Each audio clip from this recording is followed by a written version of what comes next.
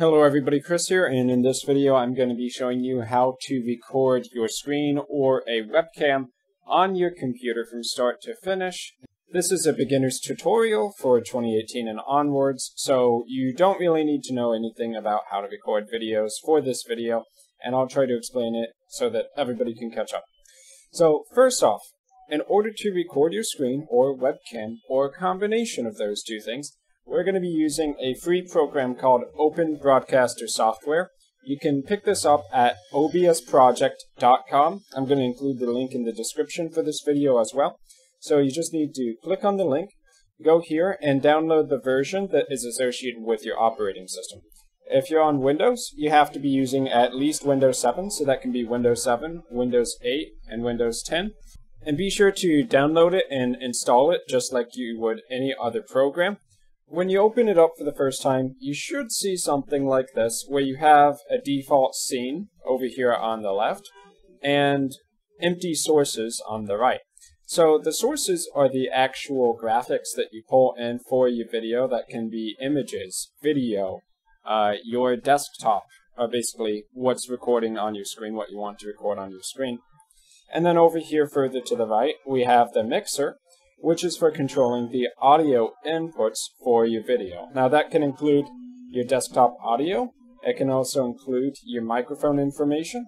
As you see here, I have a mic that's currently set up for OBS, and while I talk into it, we can see the sound levels responding pretty much as we would expect. So now that we're here, to do an initial setup, we can start adding sources in. So I'm going to show you how to add in the display capture, that's your entire desktop, window capture, where you capture one specific window on your computer. That could be the web browser, as we see behind here. I have the Brave web browser open. And it can also be your video capture device, in other words, your webcam. So we'll try adding all three of these in. With the sources box over here, we can either click the plus sign to add in a video source, or we can right click, go to add, and choose the video source that we're looking for. So here I'm going to choose display capture. I'm going to just leave it default name display capture. And what you'll have here is the ability to select your different computer monitors. So this is any display hooked up to your computer. Here we have display 0. And the reason it's basically looping infinitely here is because since it's recording the entire screen, it's also picking up on OBS. And since OBS is showing the preview window, you get an infinite loop where it's showing a capture of OBS within a capture of OBS within a capture of OBS and so on. So we can hit OK there, and you can be assured if you get this popping up, whatever programs you have on screen are going to actually show up in the video. Now for some people who only need to do a screencast, basically recording the programs you have on screen, this might be enough. However, I'm going to show you a couple other alternatives here. So let's move into the window capture. Now the difference between window capture and display capture is that you are recording one specific window on your computer, not the entire computer screen. So let's do a window capture here, and I'm going to select brave.exe as the window capture. And now as you can see, the Brave browser isn't quite working with OBS right now. So as an alternative to doing that, the Brave browser, I'm going to use the Firefox browser, and we'll go to the drop-down list, and I will choose, if you don't see it on the list, you might need to hit cancel and reopen this selector. You can do that, by the way, by double-clicking on a window capture source.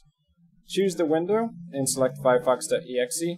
If it's working properly, you should get the full window capture to pop up here. So I'm going to hit OK here. Now the window capture isn't perfectly conforming to our screen size, so what we can do is maximize the browser, and then that's going to change the dimensions of this window capture. We can further make it conform to our video output by holding Shift at the bottom and scrolling it down to stretch it to the very bottom of the screen. Now that does change the ratio on the window browser a little bit, but it also allows the browser to go full screen for our video output. So whenever we have black space here, that's actually going to show up in the video. So make sure that whatever's in this preview window is exactly what you want in the final recording. Now that we have the web browser captured, I'm going to go ahead and hit add here, and we'll do video capture device. So you can add in a new source here, and I'm just going to choose the Lenovo EasyCam here. That's my laptop's default webcam. I'm not going to really bother too much to set it up, but you could do something like custom resolution here and make it, I don't know, 720p resolution. That would be 1280 pixels by 720. And when you have your webcam captured, you probably want it to be smaller in a corner, so you can click on the source and you can drag it. As long as you have this red box around yourself, you can drag it wherever you want. You can click on the little circle corners to control the size and shape. So I'm going to scale this way down here and basically put it in the bottom right hand corner. Now, if you're getting a little bit more advanced, you can do things like actually set up a green screen behind yourself and then do what's called color or chroma key yourself out in order to remove the background from the video. But I would say probably for most people starting the first video, they're not going to have anything like that. So that's a more advanced topic, and we'll leave that out of this video beyond that. So now we have our web browser, or if we use display capture, our entire desktop being recorded. We have a webcam in our video. And what we want to do before we do hit the start recording button on the right over here is to make sure that our output settings are going to match what we want. So in order to change the settings, we go up to the File menu, go to Settings. Let's see here. Output is probably where we're going to want to start. So let's switch from the advanced output mode to simple here, because simple is what you're going to see when you first come in here. Unless you're streaming online, you can pretty much ignore the streaming information. So we're going to come down here to recording. The recording path is going to be where your videos are output to. That has to be a real folder on your computer. So if I have my username videos captures on Windows, you actually have to create the captures folder for it to properly record there. For recording quality, you can leave the default to high quality medium file size. I found that works in pretty much all situations just fine. Recording format, depending on what video editor you're going to use, you may not want to use it defaulted to .flv files. You may want to change this to .mp4 for better compatibility. If you're using a video editor, especially ones like Adobe Premiere CC 2018, you definitely want an MP4 because FLV format is not going to be supported there. Besides setting your output path in the recording file format, you probably want to come down here to video. So by default, if you have a 1920 by 1080 pixel resolution monitor, it's going to scale it down to 1280 pixels by 720 pixels for the output resolution. So where it says output scaled resolution, that's the actual size of the video in your output. So if you want to have it maintain the full resolution here, you can change this to 1920 by 1080. And by doing that, you're not going to lose any detail in your output video, but it will take up more file space because it has a larger resolution. For common FPS values, you may decide to change this from 30 to 60, but in most cases, having 30 FPS is perfectly fine, especially for YouTube. 60 FPS is really only when you need to show a lot of movement, like if you're recording a game and you have a really strong computer that can support that. Besides that, you may want to set hotkeys so that you can start and stop recording without actually going into the OBS interface or down here in the bottom right in Windows. And you can click on these little icons here while OBS is running and right-click Start Streaming or Start Recording, as well as Stop Streaming and Stop Recording. Those are useful shortcuts as well. Up to you how you want to do it. Another option is just to hit Start Recording, and then when you actually edit your video, you just cut out the beginning part where you had OBS showing on screen. All three of those methods will work fine. So let's see, what else? We probably want to make sure that the desktop audio and the mic are set up properly. So if you try talking into your mic and you don't see any sound levels here, you probably have the wrong mic set to default. So what you might want to do here is click on the little settings gear, go to Properties, and select your microphone from the list of microphones on your computer.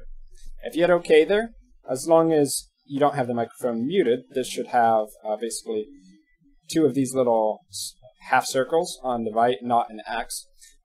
representing that it actually is allowing that to go through. And you start talking, you should see the sound levels kind of like I do here. With desktop audio, if you have that enabled, if you have any sound playing in the background, basically on your computer, music or whatever, that's all going to be picked up as part of your desktop audio. It's up to you whether or not you want to record that, but if you want to disable it, you just take those two half circles and turn that into a red X by clicking on it.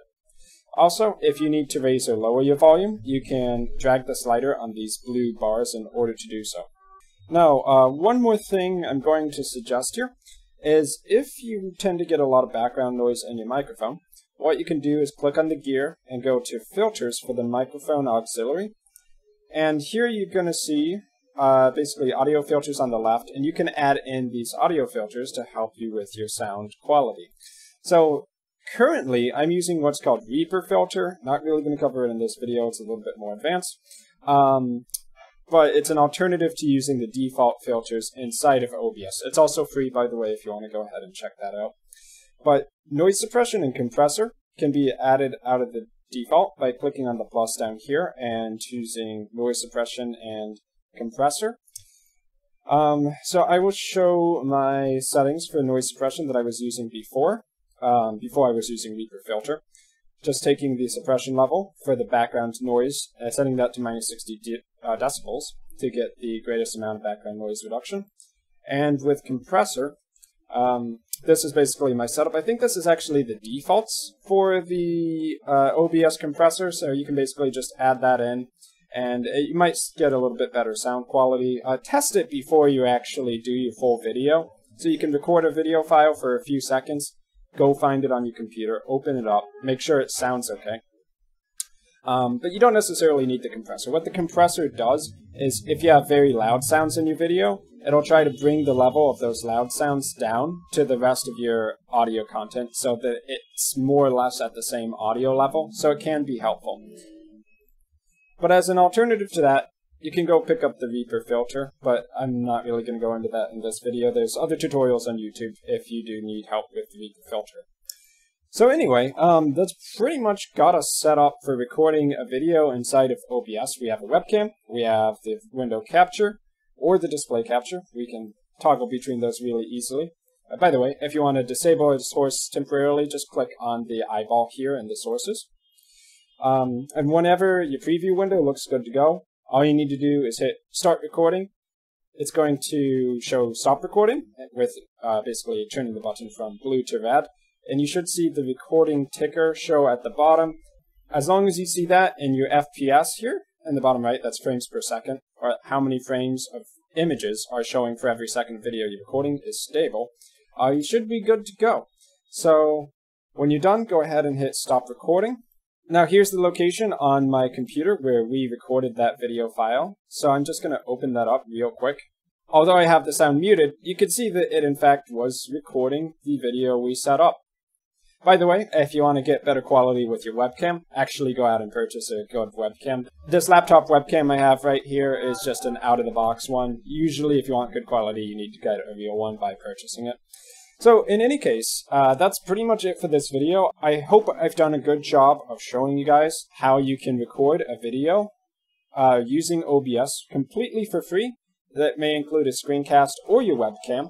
I hope you guys were able to follow along. And one last thing before we go here. If you just want to record yourself in the video and you don't need to screencast at all, just make your webcam full size. So if you just stretch your webcam to the full size of the screen and your webcam is actually good enough to get a good recording, then when you record, it's just going to be the talking head video and nothing else. But aside from that, that's going to be it for this video. So I've been Chris, thanks for watching, and hopefully I'll see you guys in some of my future tutorial content.